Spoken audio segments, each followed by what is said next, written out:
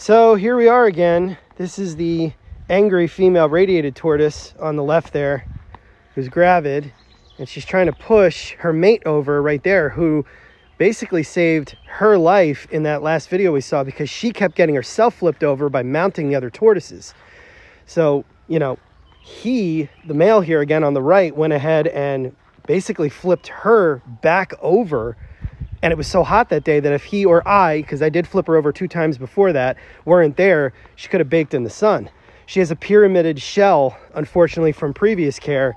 So when she flips over, she can't right herself well at all. And here she is again, and she just keeps mounting the other females because she hasn't laid her eggs yet, and she ends up right on her back. So we got to keep a close eye on her while she's gravid with eggs.